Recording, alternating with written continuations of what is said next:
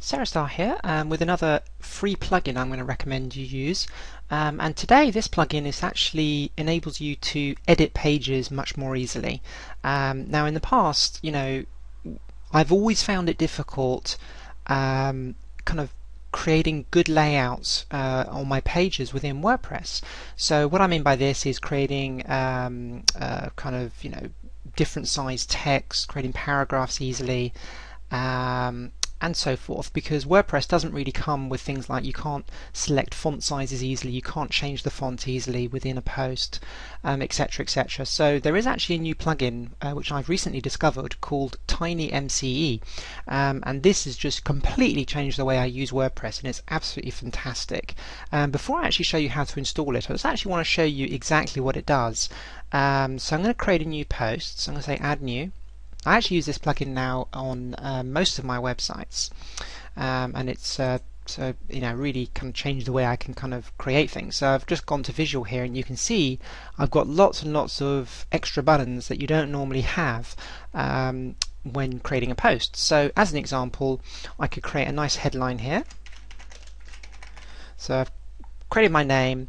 Now normally within WordPress you would have to select paragraph or headline 1, headline 2. You actually might want to make something a larger font size, but you might not want it to be a headline. So now you can actually just say, okay, I want that to be font size 14, or I want that to be font size, let's say 18, and actually I want it to actually be in let's just say this kind of comic font. Okay, so I've actually now created I can actually now create another headline if I wanted, which would be maybe a different font size. There we go, and I could create it using a different font, and you can see here much more easy to edit. I can select my font size and my different fonts. We've got different styles here, but there's other things you can do with this plugin as well. It makes it actually installing YouTube videos much easier. So if you want to put a YouTube video within our post, rather than having to go to the HTML section and then cut and paste our code and all of that, we can just click on where we want the video to appear, click on the YouTube like little button there, and then all we need to do is to stick in the link here which you get from your YouTube page. Very easy, and you can select the width and height and etc. So very easy to install YouTube videos on a page. There's also a little button here for creating for putting in photographs, etc. So images here. We've also got other shortcodes as well. So we've got shortcodes here from Contact Form 7, which is a plugin which I already have installed on my site, and there's all sorts of other plugins, shortcodes which you can use from different plugins which you have installed on your site. So it's just really a simple plugin. It's not massively kind of complex, this plugin, but what it does enable me to lay out posts in a much better format. You can even do things like highlighting, so we can say we just want to highlight that word, and then click apply, and now we've got Staar there highlighted, a bit like you do see on a sales page where they have certain words highlighted.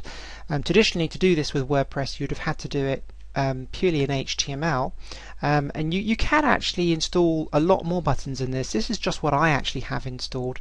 So let me just quickly show you how you actually install this plugin and how you get it. All you need to do is go to plugins and then go to add new. Okay, and then click on, in the search box you want to type in Ultimate TinyMCE. I'll put this name of this plugin below the video, and then click search, and then just click on install now. I've already got this installed. It would normally have an install now link there, but I already have it installed. Actually, it's telling me there's an update for this, which is pretty cool. So you click on there and you can install it, and then once you've installed it, you have to kind of like activate it and set it up. So what you need to do is you need to go to settings and then find TinyMCE. Sorry, I've just clicked on the wrong button there. But you need to go to settings and TinyMCE. So let me just find that Ultimate TinyMCE there. Okay, so this brings up this page, and then within this page you can select which items appear on your toolbar. So for instance, I've got the font family selected, I've also got the size selected. If you want to, you can have a cut and paste button within your toolbar. I didn't see the need for that because I'm quite happy using Control-C and Control-V. Background color picker, okay. Foreground color picker, you can have that as well. You can create a horizontal like a kind of ruler box, a ruler.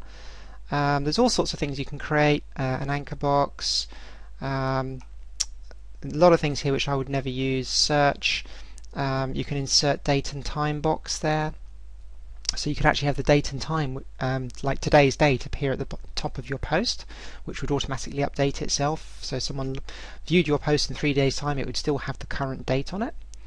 And then there's all sorts of other things here which I haven't included. A smiley face, for instance. We've got the YouTube video, image map editor. You can even have a print button. I don't know why you'd have that, but there's a icon there for a print button. And then we've also got the shortcodes, which I showed you earlier. So that's TinyMCE. Really kind of changed the way I use WordPress. It's actually made using WordPress much easier. I find actually editing posts easier. I can create bold text much more easily, larger font sizes, change the font, highlight and everything. Definitely recommend it. It's a free plugin, so definitely go and check it out.